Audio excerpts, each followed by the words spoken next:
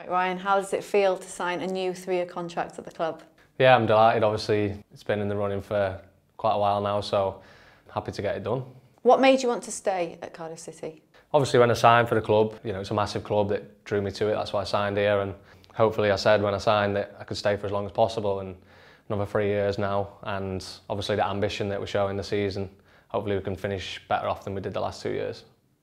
Now, being part of that midfield setup, obviously strengthened by the signing of Aaron Ramsey, how exciting is it to be a part of that for this upcoming season? Yeah, obviously it's exciting. I'm happy to play with whoever's in there with me. I've played with Ramsey now for a while, but when you bring the likes of Rambo in, it just shows great ambition, and yeah, I can't wait to play with him and hopefully have a successful season. You had the captaincy role numerous times last season. How does it feel to be one of the senior members of the squad?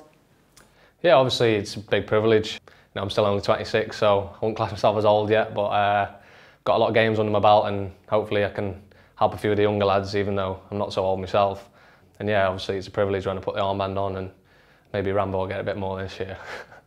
How big a reason was the new gaffer for staying at Cardiff? Yeah, like you say, he's come in and he's brought like a new style, and I think that'll suit me down to the ground.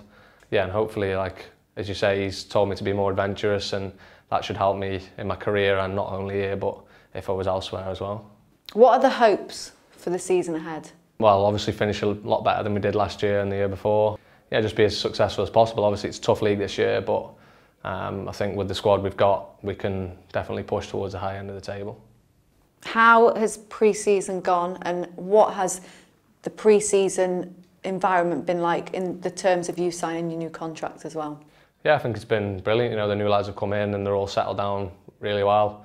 We went to Portugal, and obviously that's team bonding, a few bad singers, but everyone got on well, and it's really brought the squad together, so you can tell that on the training pitch, and hopefully it shows in games as well.